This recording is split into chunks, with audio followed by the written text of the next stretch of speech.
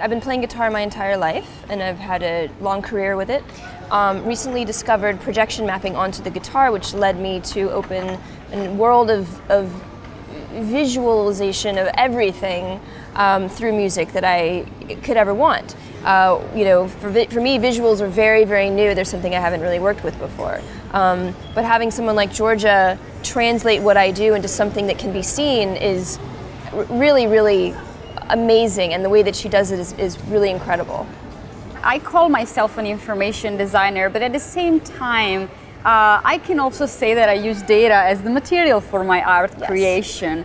There's a fine line between what we can define art and design, and normally this goes along the idea of purpose and functionality. So beauty is very important, and so the idea of making something and creating something that can spark emotions just because it's beautiful, it's really important. But for the way I work, because there are always data behind the work that I do, I think it's also very important for people to understand this data. And so I believe that I would say, yes, it's important for the work to spark emotion, but to me at the same time it's really important that it has a structural meaning behind. John Maeda thought it would be fun to put us both in a bag together and shake it up and see what rolled out. And that's how we met. Yeah.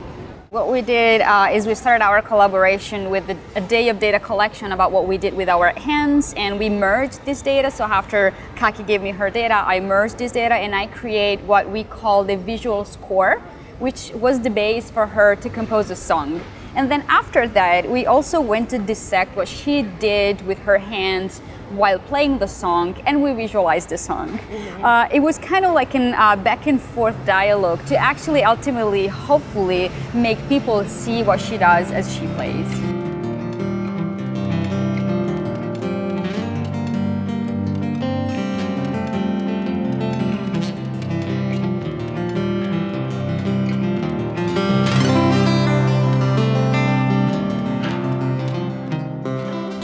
Giorgia and I are very excited to see how far we can take our collaboration, and if we can turn it into a story or perhaps an interactive multimedia theater piece.